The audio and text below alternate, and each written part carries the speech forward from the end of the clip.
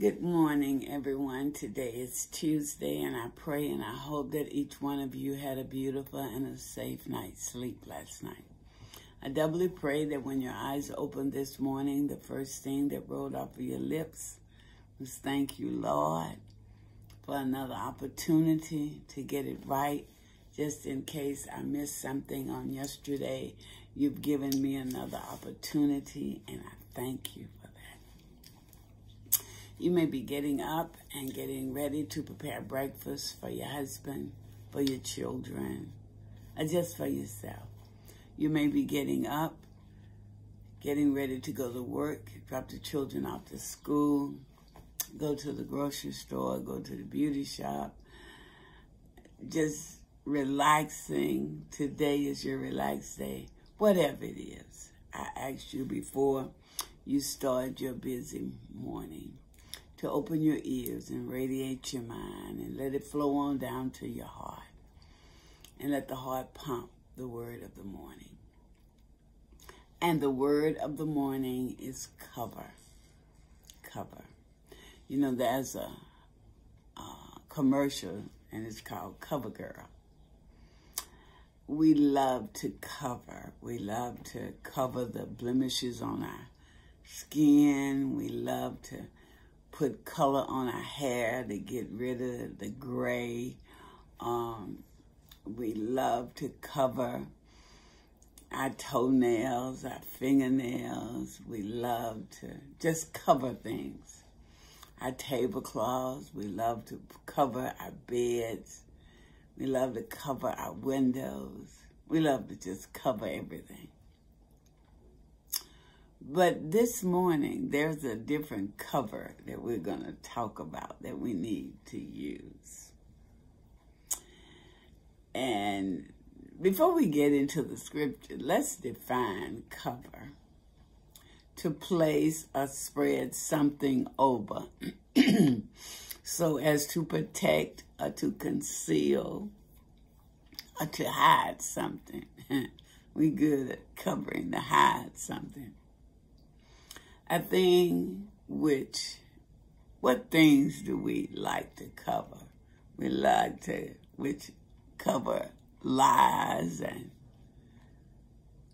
we love to cover around, dance around what is truth.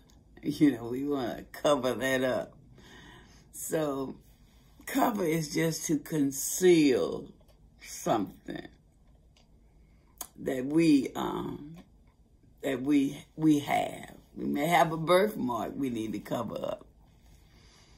So, but let's look at what Luke says about cover. For there is nothing covered that shall not be revealed, neither that is hidden will stay hid. We can't use this man-made stuff to cover up nothing. Because Luke says that shall not be known. that we're trying to cover up. Eventually, it'll get to the point we can't cover it up. What is right or what is wrong will ultimately be revealed. So what are you trying to cover this morning? The best thing to do is come clean. My sinuses are really messing up this morning. The best thing to do is just come clean. And you don't have to come clean with me. And I don't have to come clean with you. But we need to come clean with the Lord. We can't cover nothing with him. Therefore, whatsoever you have spoken in darkness shall be heard in the light. If I said something about you that wasn't right, eventually it's going to be revealed. Vice versa. If you said something about me, it's going to be revealed. You know, the scripture says, if you think that your brother or sister have an ought against you, don't go to nobody, go to them. and squared away with them, shall be heard in the light. And it's amazing if you went to a gathering and they roast you at that gathering about the things that you said in darkness and done in darkness. That's going to happen one day. Wrong doctrine, which is darkness, will utterly be revealed as to what is acted by the light of the Word of God. I'm pretty sure that all of us have been watching the news, listening at YouTube, all of these so-called leaders are being revealed. That stuff that they've been doing is coming straight to the light. And you know what? It's best that it get cleaned up now than when you stand before the Lord and he says, depart from me, you workers of iniquity. I know you're not. It's best to get it done on this side of the ground.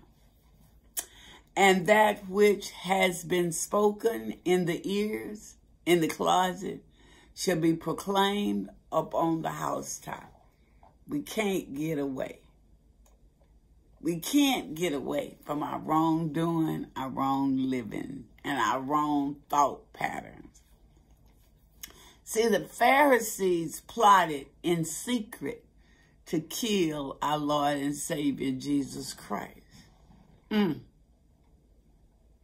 Their secrets are now known all over the world. Pick up the word. Those people that tried to do something in secret back then, it's in history today. So it's going to be uncovered. I guarantee you. Need not worry. And so shall all ungodliness be ultimately found out.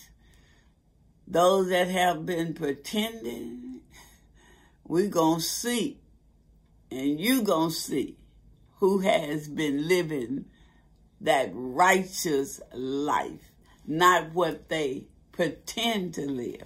Because, you know, I'm a firm believer that we are all actors and actresses on a stage. Now, who are we portraying on that stage? That's the key. So let us remember the last portion of the verse. And that which has been spoken in the ear in the closet shall be proclaimed on the housetop. The next time you want to, you know, there's a word in the Bible that I think it starts with a G. I think it starts with a G. But the word is, the next time you want to sit down and gossip about somebody, don't think that they're not going to find out. It's going to be revealed. And everybody's going to find out who was the gossipers, who was the liars, who was the deceivers. It's all going to be wide open one day. Please let us speak truth at all times. And the truth that we need to speak is found in the Word of God. Remember, I want you to remember this, whether you believe it or not. There's a song, the old account was settled long ago. So I pray that that book that will be open one day, your account has been settled long ago. Cover.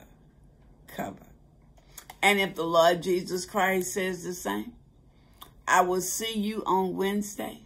Be safe, be blessed, and know Jesus Christ hears and sees all. There's nothing covered that won't be revealed one day. My sins, your sins, my thought patterns, your thought pattern. So it's best to start today. Let this be new. Don't let nobody come with you with anything except the truth. Bye-bye.